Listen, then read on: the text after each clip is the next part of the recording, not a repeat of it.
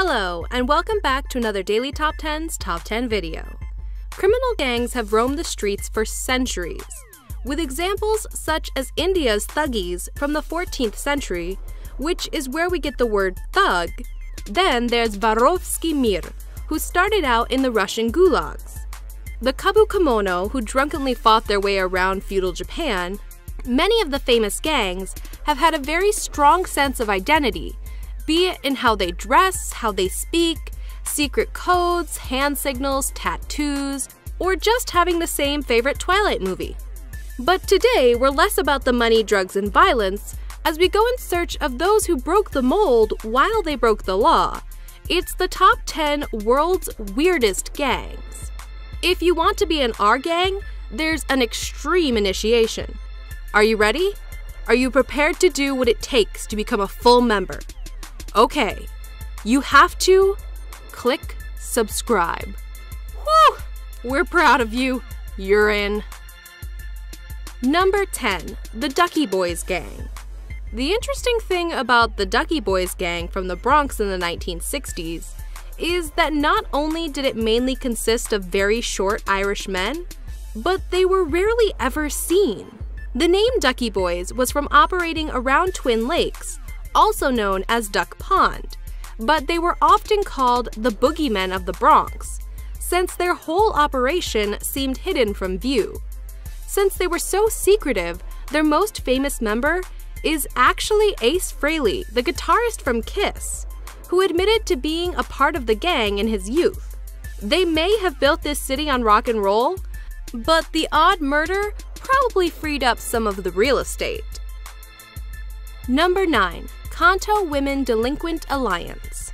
Our next gang sounds like an anime lover's dream, but these girls, rather than cuddling up next to you for a Dragon Ball Z marathon, are more likely to steal your wallet and cut your face off.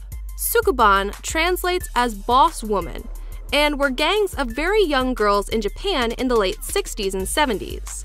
And they looked exactly how you'd expect a Japanese girl gang to look. Wild dyed hair, school uniforms, constantly smoking, and carrying a large range of weapons such as chains and blades. One famous leader, Keiko the Razor, who ran a group of about 50 girls, kept a razor wrapped in cloth down her cleavage. Number 8. The Hawkhurst Gang. Some 18th century criminals might run opium or deal diamonds. These guys traded in the most badass illegal goods known to man. That's right, it's tea. The Hawkhurst Gang were brewing bad along the south coast of England from about 1735. At this point in time, tea was helping to prop up the British economy, so it was heavily taxed. This led to a big black tea market. Well, black with a splash of milk. Their most famous act of violence was against a shoemaker called Daniel Charter and an old customs officer named William Galley. When they heard the pair had informed on them, they buried Galley alive and then chained Carter up for days before killing him and dumping him down a well, along with 2 sugars and a slice of lemon, we guess. Number 7. Les Sapeurs. Les Sapeurs are by far the coolest gang we look at today, coming out of Central Africa, particularly those of the Congo people. This area was colonized by the French, and there has been a long-standing interest in the fashions of Paris. The members adopted an extreme fashion that is like an Edwardian gentleman with a 90s raver Instagram filter. They wear blindingly bright suits and match them with things like bowler hats, round glasses, or even a kilt. They're popular in the local area. Who doesn't like a man in an electric green tuxedo? But this is also because they are seen as a positive influence. Number 6. Gulabi Gang. Another gang with a strong moral ethic is the Gulabi Gang, meaning pink gang in Hindi, who formed in 2002 and have since spread across northern India. It's women only, and they formed out of a need to protect one another against domestic violence and sexual assault, which can often escape prosecution in many rural towns. They mainly focus on keeping women from danger and preventing child marriages. But they also protest things like food and grain distribution, which can be mismanaged thanks to corruption. Although they are generally peaceful, they're not against carrying a bamboo stick under their pink saris if they really need to make a point, or if they need to feed a panda. Number 5. Chijon Family. Right, no more of this goody two-shoes helping the community nonsense. The Chijon family were a Korean gang who operated for just 1 year, from 1993 to 1994. But they didn't mess around. Kim Ki-hwan got together a group of fellow ex-convicts and unemployed workers, united through their hatred of rich people. One of the members had worked at the Hyundai department store and produced a list of its wealthiest customers. So the Chijon family began a series of kidnappings. They originally intended to demand ransoms, but their hatred ran so deep that they murdered 5 people and even ate them a little bit. They were arrested and sentenced to death, but they said their only regret was not having killed more rich kids. They really brought cannibalism to capitalism. Number 4. Check It. Despite the fact that it's 2017, gay and transgender people still get a lot of hate and aggression. So one group in Washington, D.C. decided to meet violence with violence by forming the all-LGBTQ gang called Check It. For some locals, they're known as the most aggressive in the city, never backing down from those who try and intimidate them. To be fair, you've got to be pretty dumb to mess with a guy who can walk in heels.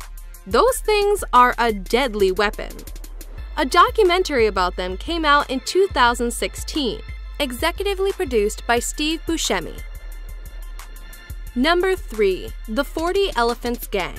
This woman-only group operated for almost 200 years, going from the late 1700s to the mid-20th century. They took great advantage of the fact that women were seen as meek and innocent, and that they must be given a great deal of privacy while shopping.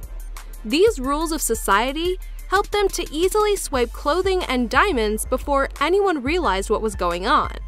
They were initially led by a powerful woman called Maggie Hill, who would swing a fistful of rings at the first sign of trouble. Number 2. Juggalos.